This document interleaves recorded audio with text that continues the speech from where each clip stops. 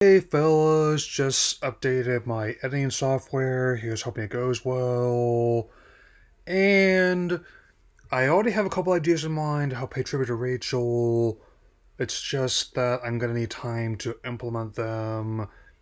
Um, say they won't be ready until fall at the earliest, so with that being the case, here's another Pokemon Master Journeys vlog on episode 56, searching for Chivalry, so let's begin. So, as Ash continues training for the World Coronation series and mission, messing with leaks, like they were having like an improvised lightsaber duel as well, and they also end up going to see a character who didn't quite make it into the initial X and Y A series, even doing XYZ.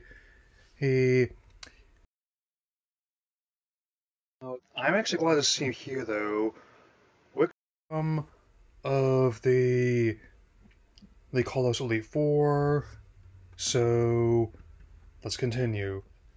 And on top of him, at least in the Japanese dub, being like the Man of Steel calls Elite Four, so maybe to very to Superman even. He's also kind of a big emotional softy as well, very passionate about chivalry. Having Ash and Go don the armor as well as their Pokemon to undertake the challenges.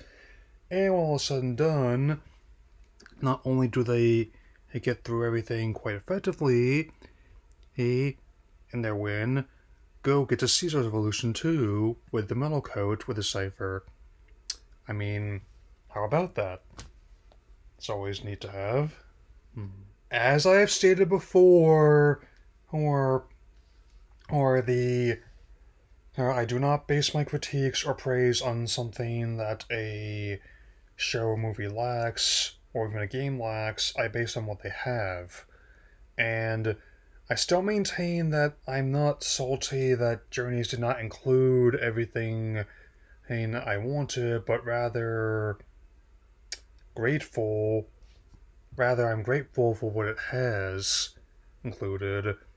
And we have one more member of the Call Us Elite 4 that didn't appear in XYZ or XY to go over in this anime.